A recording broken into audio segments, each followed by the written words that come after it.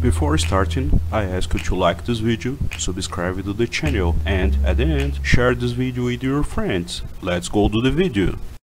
The Challenger 2 as it is now is one of the Army's only 24-hour all-weather, all-round defence platforms. And using combined arm tactics, with the infantry, we hunt down tanks and we hold ground. There's several upgrades really, ranging from optics and sensor upgrades, the engine pack, we're getting an upgraded engine pack, the gun itself is getting an upgrade, we're moving to a smoothbore gun, whereas right now we're on a rifled gun, which is a bit dated compared to NATO contemporaries.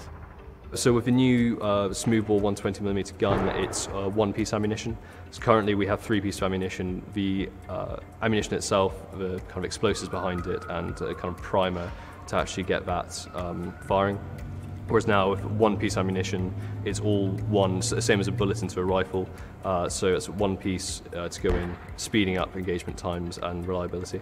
When we're out in Bathurst, the ground out there is very undulating under the tank, so it's getting a new hydrogas system, so new suspension. With a better suspension, obviously the gun platform's a lot better, so as you're firing it's a lot more stable.